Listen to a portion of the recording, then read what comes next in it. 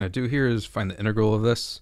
And to do that, we're going to use integration by parts, and we'll assign this as f of g. We'll just pick variables how we want to break this up, and g of x we'll assign to be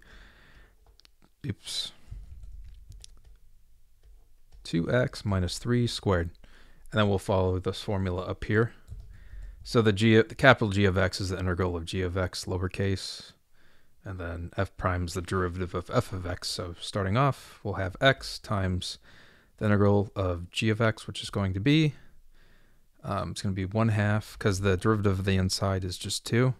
And then we'll have 1/3 2x minus 3 cubed minus the integral of f prime of x, which is just 1, times the integral. So same thing again, except it's going to be 1/6, because I'll just multiply those together.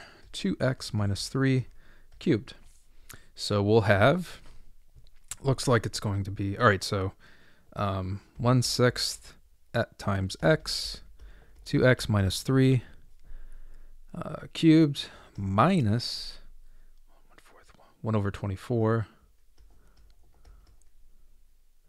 Oh, oops, 1/24, because this becomes 1/4 down there, but then another 2, so it's actually going to be 1/48, because when we pull the derivative on the inside, it's 2x, so that accounts for it. And then 2x minus 3 raised to the 4th, and plus our general constant, which is c. And that's it. All right, I hope this helped you out. Appreciate you watching, and you have yourself a great day.